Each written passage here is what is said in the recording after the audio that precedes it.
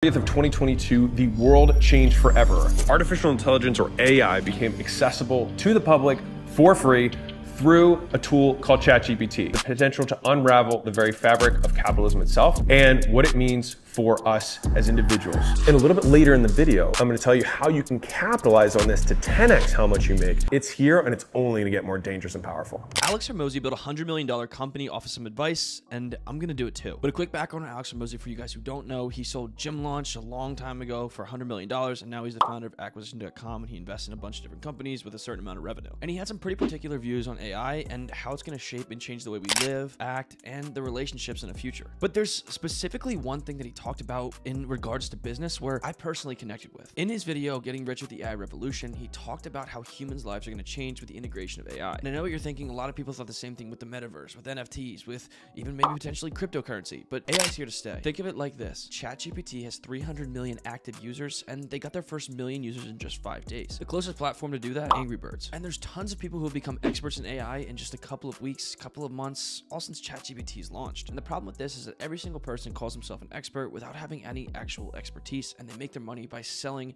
ideas and different topics to other people. They try and promise that there's going to be some sort of specific outcome where they can make money or change their lifestyle to be lavish. But there's a significant opportunity here with artificial intelligence, and I'm planning on using Alex Hormozi's different ideologies to capitalize on it. It's not selling a course, it's not creating a clothing brand, it's actually integrating AI into business. So why am I doing this? Let's go all the way back to one of the first times I heard Alex Hormozi talk, when he was on Graham Stephan's podcast. Now, Richard Brunson's a multi-billionaire, and he held a conference where individuals could go to learn about how to use advertisements. Alex went to this conference and he had said, hey, I have this idea to build a bunch of gyms, and we're going to build it out a different way than individuals are already doing it. It's the unique value proposition on an existing industry. And Richard Brunson said, response to him after he gave his entire business pitch and thought that he was going to change the world, that he's a level 10 skill set with a level 2 opportunity. And Alex said to himself, if I'm going to spend all this money to go watch Richard Brunson talk, why wouldn't I want to listen to him if I'm spending all this money? If not, it's a waste of time. And this ideology can be replicated in any single industry, especially with AI being the forefront of investments from venture capital. Before we break it down, the founder of LinkedIn said that you get investments in 2 ways. Number 1, make something so unique and so different that they can't say no. Or number 2,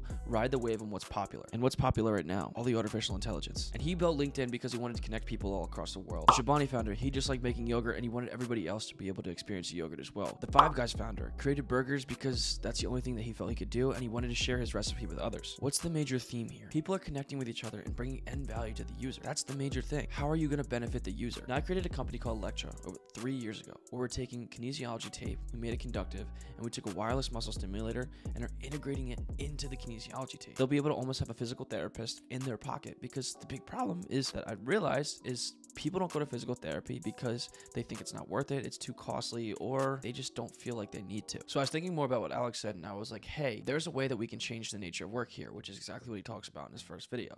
What specific industries? How do we break it down? Who are the target markets? Who's going to use it on a day-to-day basis? And how are we going to get a larger customer lifetime value out of it? And it all comes from the implementation of a deep learning model, also artificial intelligence. We'll be able to take data, collect everything all up, store it, and then analyze it, and then give feedback. So essentially using ChatGPT's API to be able to say, hey, you have this kind of problem, we're going to give you this amount of shock, and we recommend doing XYZ exercises. And then you can also consult with physical therapists, and you can go into a PT office, you can stay at home, you can put the tape on, and it'll give the feedback directly to the physical therapist, and they'll be like, hey, you're not doing too well, we got to fix that. So it's actively rehabilitating the individual while it's also giving feedback and monitoring the individual's compliance. And a major problem in today's society is that a lot of healthcare spending and rehabilitative spending is all on causative. If you have an ACL injury, it's one of the most painful injuries you can have, and it's a horrible experience to go through. What if there was a way that you could have something monitoring and say, hey, he could potentially, or she could potentially have an ACL tear here within the next month if they're not careful? Wouldn't you want to have more preventative measures than wait for it to happen and say, hey, here's what you should do now for rehab now that your knee's destroyed?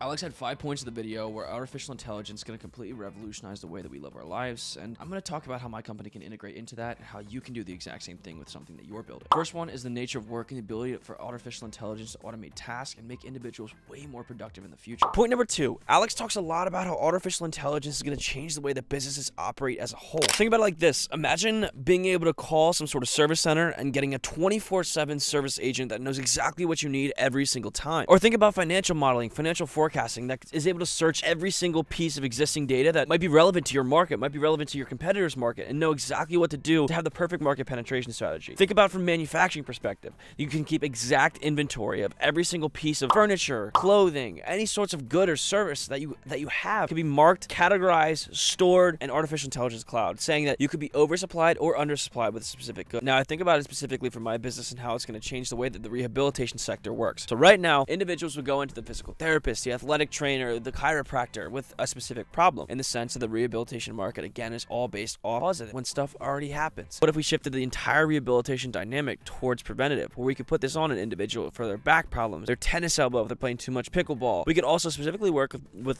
physical therapy. Think about it like this. People don't believe in physical therapy because when they go to physical therapy with a calf strain, with a muscle strain, they think that every single time that they go, they're going to get the same workout, the same rehabilitation plan as every single other person with a muscle strain. And what's cool about what we're making at Lectro that I've been working on for the last 3 years is we're able to optimize it specifically for the person's needs. Now let's talk more about how it's going to change different sectors. For example, retail. Individuals could go into a store and say, hey, I want a specific Amiri shirt that's black and blue and has brown polka dots. First of all, ugly shirt. Second of all, there's a potential to link up. If it's not in that store, it would show exactly where you can find it to that specific individual. They could tailor to the size, tailor to specific needs. It could tell you the entire history of the clothing, whether you'd want to know that or not, how you can match it with other outfits. There's endless ways, and there's probably 5 or 6 companies that I just named that you could create right there, and it's all knowing pretty simple tasks and following this systematic process. There's a tool called Gamma AI that already makes PowerPoints for you. Essentially, the possibilities are endless for how you can change the way that businesses will operate in any sector. Point 3, how it's going to change the economy. Now, in the video, Alex stated that artificial intelligence has the opportunity to completely disrupt the economy as a whole. Think about it this way. Imagine the scene of WALL-E where everyone's sitting in the chairs, just watching their screens, eating their foods, not even able to walk anymore. That's the potential I see it heading unless we control it now, because artificial intelligence as we know it will eventually become sentient, eventually become conscious, and be able to automate almost every single task that humans can do now, which is scary. There's ways that we can work around it to be synonymous. Alex also outlined that with artificial intelligence eliminating a significant portion of the jobs,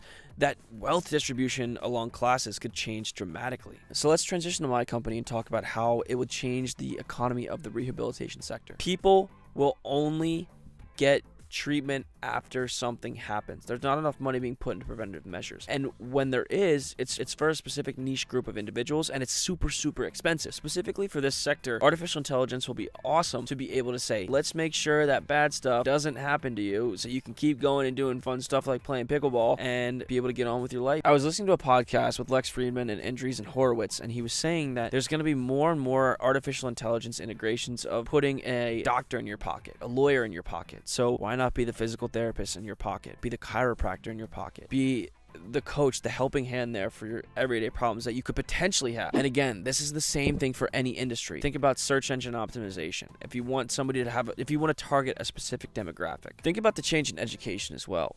How you could potentially have the best math teacher teaching each and every single individual in the entire United States at the same time, and being able to leverage artificial intelligence with that individual to be able to answer specific questions that a kid may have in a classroom. Because obviously if you're teaching every kid in the United States, you can't answer every single question they're going to have. There's going to be tons of opportunities out there, and I would recommend getting the plus version of ChatGPT or using the tools around it, and I can link them down below, and I'll link them in the newsletter as well, to be able to leverage those tools to be able to start making you money. Part number 4, romance and relationships. This one's a little bit rocky because specifically lecture can't be tied to it, but we're kind of going down a scary turn already with deepfakes. People have the opportunity to put other individuals' faces on any video, picture, output that they want to, and this could lead to a lot of problems down the road. Along with where lecture does come into play is with the relationship aspect, whether it's professional or personal relationships with friends or even family. Because a lot of the individuals who, as they get older, get more bumps, more bruises, more pains, more strains, more pulls. From all the people I've interviewed, all the people I've talked to, the ones that are upset about being old is not because they're old. It's because they can't do the stuff that they like to do before.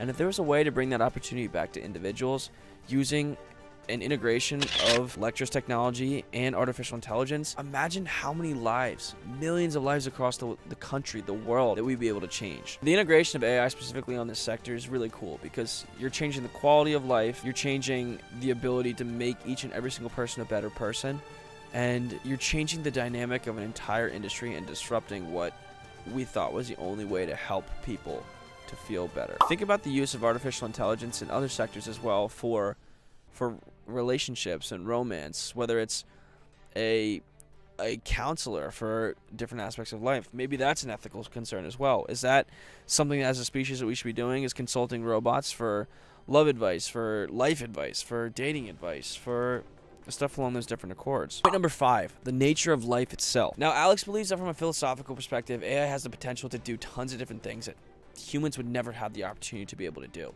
For example, exploring space within our lifetime, and maybe even potentially expanding on the human lifespan, or finding a way to get us into space, be able to live forever, things along those lines. But then we raise the ethical concerns again, where Alex talks about if we have an artificial intelligence version of a person, is that considered to be a person, and then in the future will they be considered to have human rights as well?